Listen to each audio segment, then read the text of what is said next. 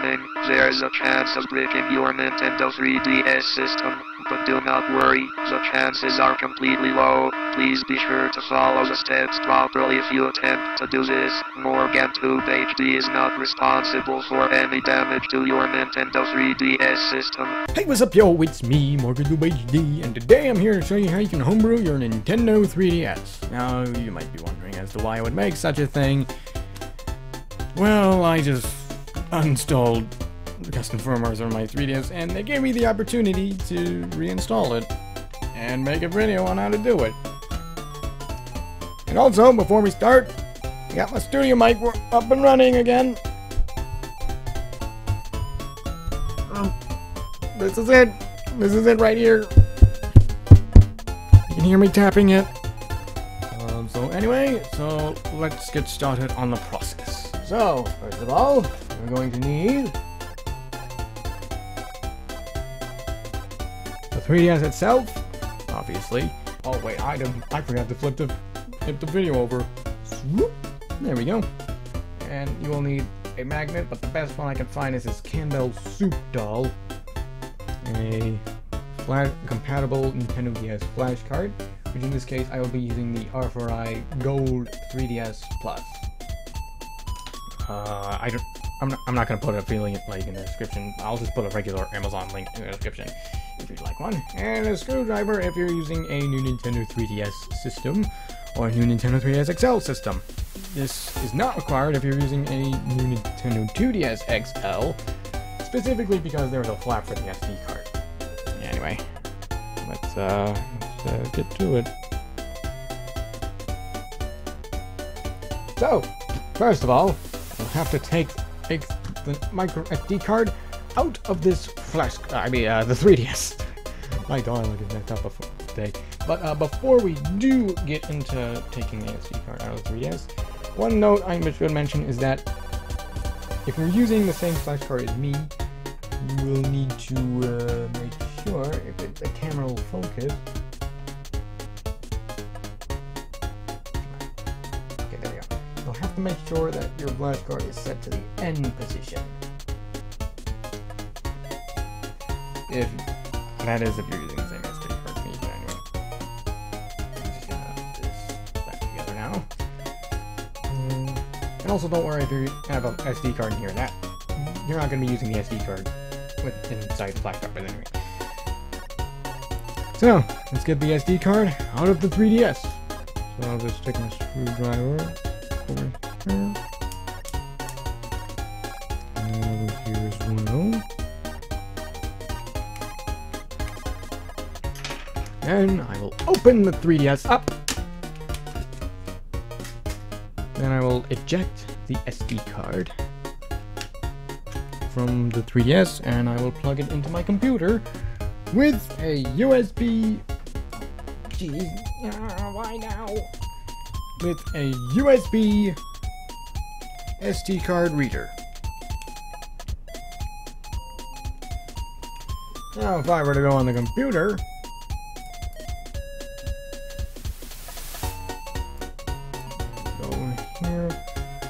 I had to take some old files off the flash card, just in case. But anyway, another link in the description will be for these files. This file isn't mine. I had to take this from another tutorial. Anyway, we're going to need to download these files, which I already have. Let me just go in my downloads folder. If I were to go in here, it opened up in another screen. Sorry about that. Minimize this now. Or no, I should go back to the SD card. So here. So let's go to console SD card, and we'll drag and drop the files from here. Come on, no. Place the files on this SD. Yes. Now I can eject the SD card. Take it out, put it back in the system, and I think, actually I'm not going to screw the plate back on, but I'll just reattach it without screwing it on, just in case. Now, I'll open the 3DS. Oops, didn't know the 3D slide was up. Anyway, so I guess I might as well just...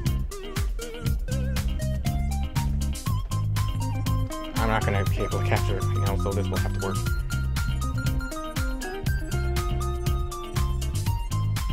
So, next thing you will need to do now is insert your flash card into the system and use your magnet to put the thing in a sleep mode. Where's that spot? Oh, found it! And then, wait, what was that button combination again? Okay, last try. X, start, select, and power.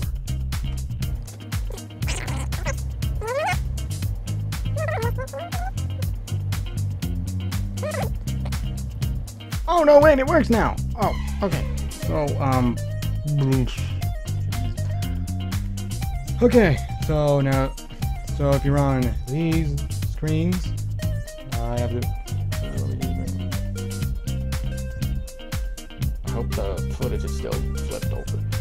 Anyway, so now that's done, we can now do the process of actually installing the firmware. Oh, okay. So we'll have to push the button combination for this. So in this case, it'll be left, now right, up, A. And now it'll back up the current firmware. Sig hacks firm install success. Okay, yay! And after it installs, it will boot back into this. So just to fix that, you will have to turn off your system by holding down the button.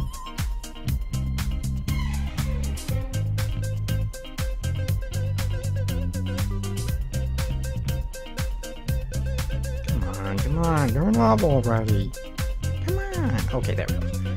Now, I will flip over the 3DS and take the panel off. Jeez, how is this so tight if I didn't screw it in? Wait a minute. Okay, come on. Got it. Don't worry about it snapping.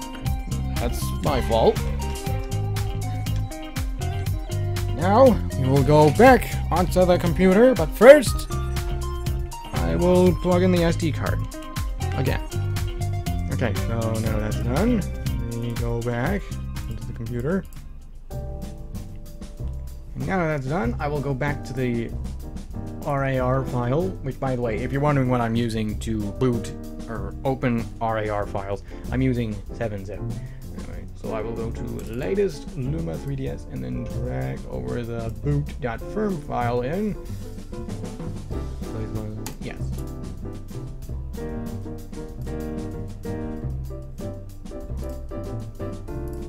Actually, let me bring out the old one.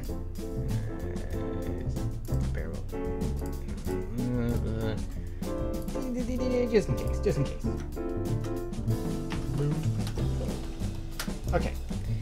Now, I will go out of this, and then I will eject the SD card. Pull the SD card back into the 3DS, and then I will put the system plate back on. Now, I can open the 3DS, turn it on, and it will bring, and once that's done, it will bring you to these screens for configuring Luma for the first time. So I'm just gonna do that. And these are the settings that I recommend configuring, except for show GBA boot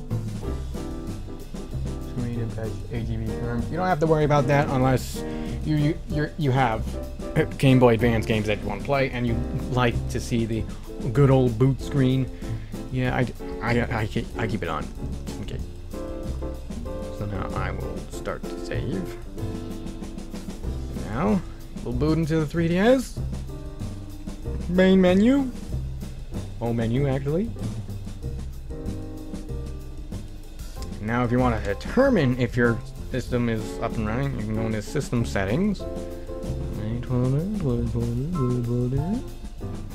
And instead of saying version right here, it will say system instead.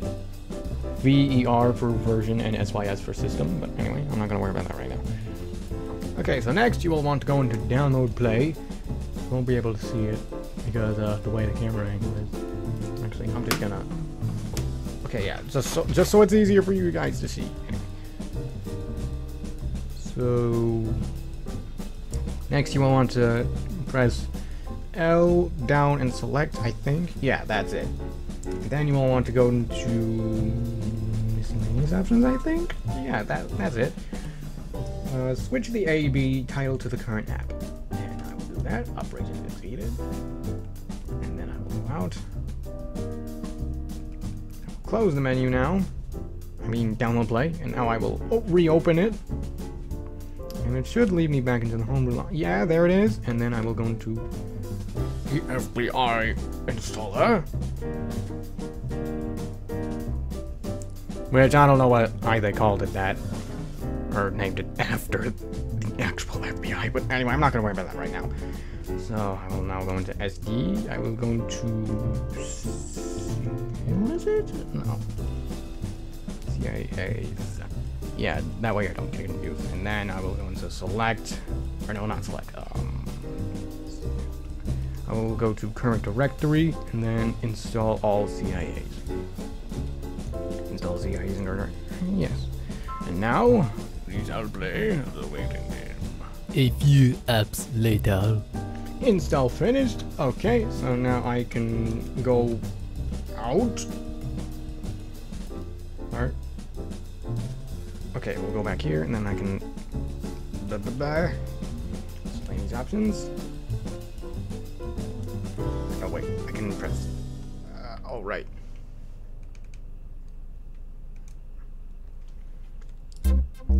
New software has been added to the Homebrew menu. Yay! Okay, now I can do this again.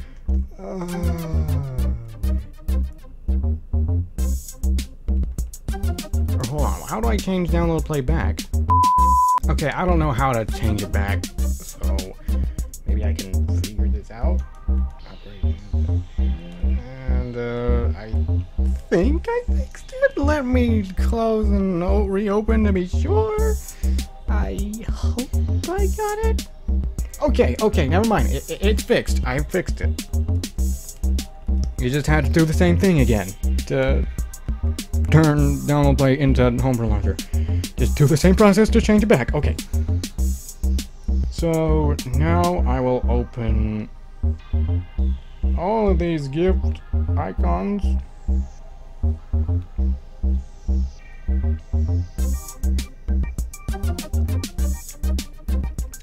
And then I will open DSP1 to make sure the audio works. I need to turn up the volume for this. It works! You probably couldn't hear that, but it works! For me, at least. Alright, so there you go. You got custom firm. Oh, wait, hold on. Let me flip the footage back over. Okay, we're good? We're good. Okay. So now that you have custom firmware on your 3DS, what are you going to be able to do with it? Well, first off, you can play emulators. You can play ported over software, I guess. Meaning that you could play, I don't know, like actual homebrew games. And also, if you have NTR custom firmware, you can stream your software, I mean like stream gameplay to your computer, so you can record it, like I did for my Tomodachi Life series. And you can also back up your games, just don't share your backups on the internet, because that's piracy. I mean, unless you have some friends that have custom firmware and they just want to try some of your games out that they don't have, or other way around, I guess. But just don't share them on the internet, because that's piracy. And I think that just about wraps it up. So anyway, if you enjoyed this video, make sure to like, subscribe, comment, click the notification bell if you like. And that's all you gotta do, so goodbye.